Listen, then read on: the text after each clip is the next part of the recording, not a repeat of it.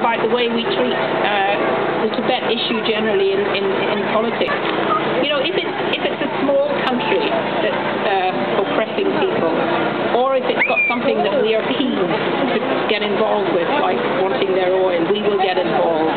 Because China is a huge economic power, we are seemingly afraid to speak out and to speak up. And I think that has to end. We have to say to China that it doesn't matter how big a country you are, it doesn't matter that you're trading and buying lots of our products and that there are jobs here related to Chinese. We are not going to allow you to get away with this continued abuse of human rights.